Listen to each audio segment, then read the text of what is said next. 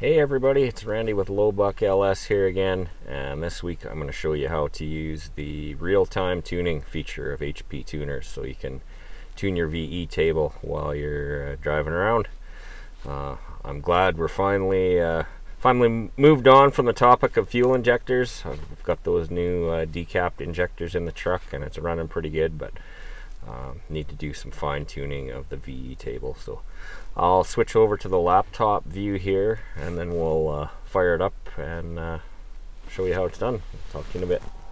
Okay, so you're going to want to open up your tune and just verify that you've got the real-time tuning enabled. So I'm going to open up the Vcm Editor. And one thing to note is, well, I'm using like the beta version here. That's but yeah, one thing I was going to say is not all OSs have the capability of doing real-time tuning. So I'm on a Gen 3 LS based 5.3 liter LM7 engine, and I'm also using the 3-bar enhanced OS, and I know this one does have the capability of doing the real-time tuning, but if you've got a different version of OS, or I don't know if it works on the Gen 4 LS based engines, and different versions of HP tuners may do different things.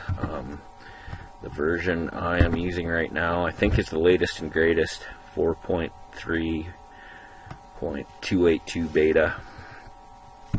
So I've got I'll just open up my most recent tune here. This is today's date, March 5th, 2019, so we'll open that one up. And then you go into Engine here, and under General, you'll see your real-time tuning mode, and it's already enabled in mine for VE Spark, power enrichment, and boost enrichment. I turned that on previously. I think by default it's disabled, but we want it to be, because we're wanting to tune the VE table, so that's the one you want. So it already is turned on in mine. So now we will, I'll switch back to the non-laptop mode for a second, and we'll fire up the truck and I'll show you how I'm going to get started on doing the real-time tuning of the VE table. Okay, so now I'll show you guys how to actually do the real-time tuning of the VE table. So I'm sitting in the truck, obviously, got my HP tuners MVPI.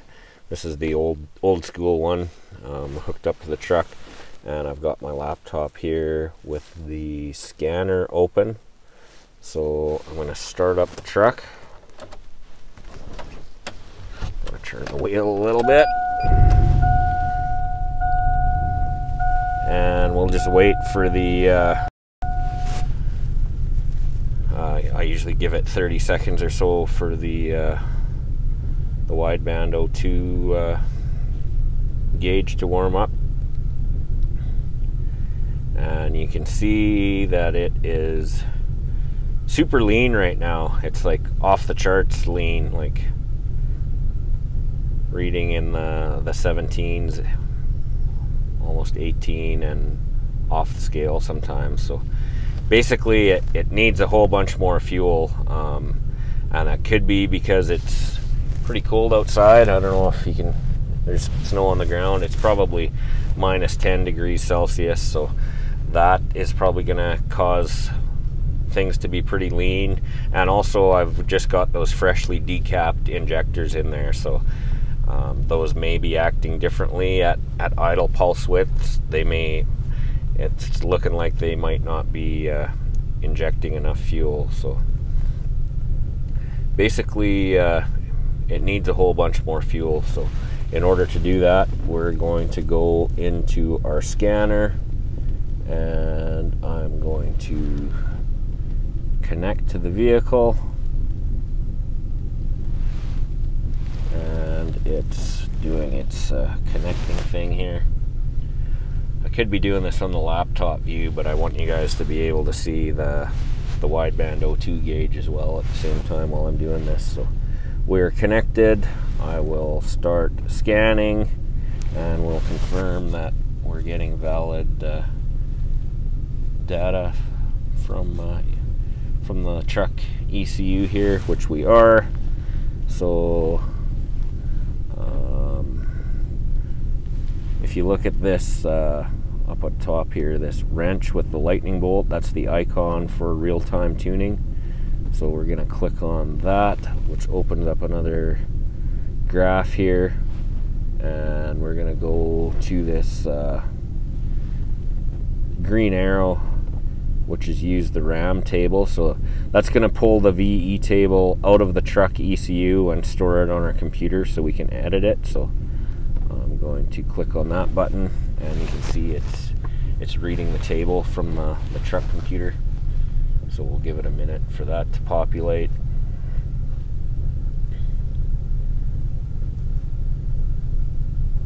Takes a little while. It's not a real fast system. So now you can see our actual VE table, and you can see that box jumping around there. That's the cell we're currently running in. So we're in the 800 RPM column and bouncing between 30 and 35 kPa of manifold pressure. So, and yeah, we're still super lean. So in the two cells that it's bouncing around in there, I'm going to take my mouse over and click on the one that, and highlight the one that it's currently running in mostly. And then if we hit the plus sign here, you'll see how it's going up, 75, 76, 77. So I'm richening up that VE table.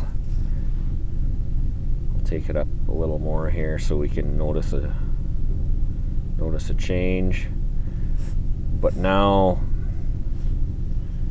it's running in that cell above it quite a bit here. You can see the rectangle is bouncing up to that 68. So I'm going to press the up arrow key to move the highlighted cell up to that, and now I'm going to press the plus sign again, and you'll see it go up 69, 70, 71, 72. So now let's have a look at our wideband O2 again, and you can see it's better. It's before it was high 17s, almost to 18 and off the scale sometimes. So we're moving in the right direction. So I'll hit that plus arrow a few more times, and we'll just give it 10 or 20 seconds to stabilize. And yeah, you can see again we're getting closer to where we want to be. We want to be at 14.7 because we're running on premium pump gas. So it'd be different if we were running E85, or if you're in somewhere in the States or wherever where E85 is common at the pump. You'll be aiming for a different AFR value. But where I'm at in Canada here, we don't have E85 readily available, but you can see it still needs to be richened up. So I'm going to go back, hit the plus arrow a few more times, see how that affects things.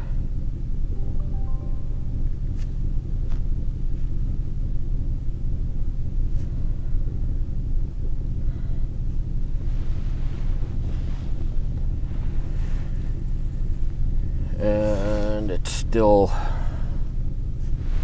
needs to go more. So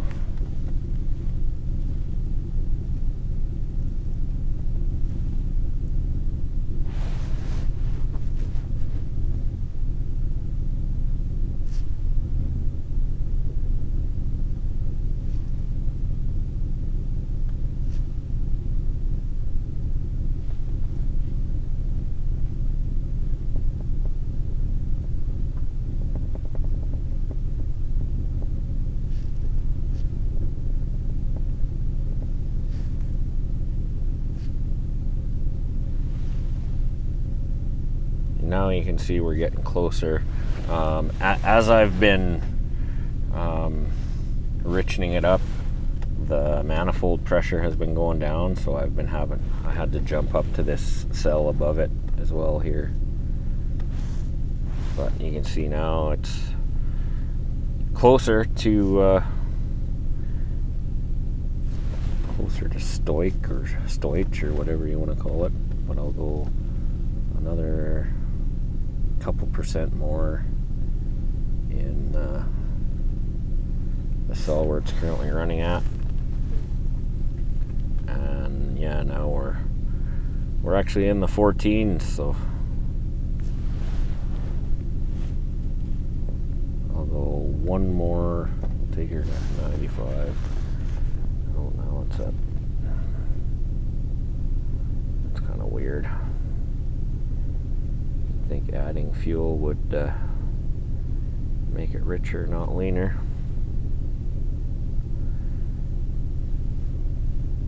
But anyways, that's how you, I'm not actually going to drive the truck and try and tune it right now because I don't have an assistant, and I would probably crash if I tried working the laptop and driving at the same time. But I'll switch back to the laptop view for a second here and just explain one more thing. Stand by. Okay, so like I said, I switched back to the laptop view here, and there's one other thing. Yeah, right now we're using the RAM table, so it's taken this table from the truck computer and stored it on my laptop here, and we're making changes. If you hit this green square, that'll switch back to using the flash table, which is stored in the truck computer.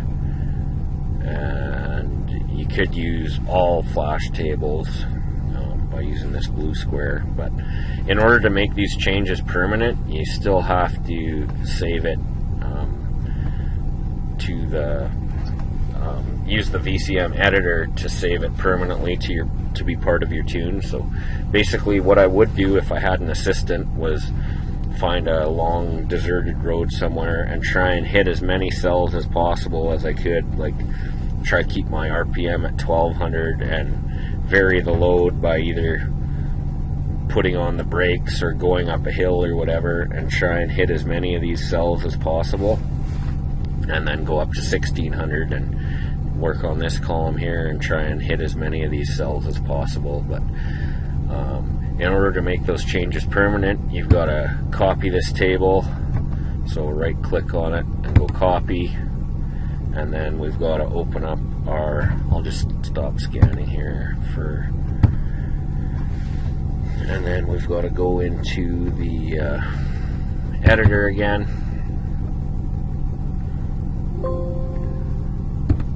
and open up our tune,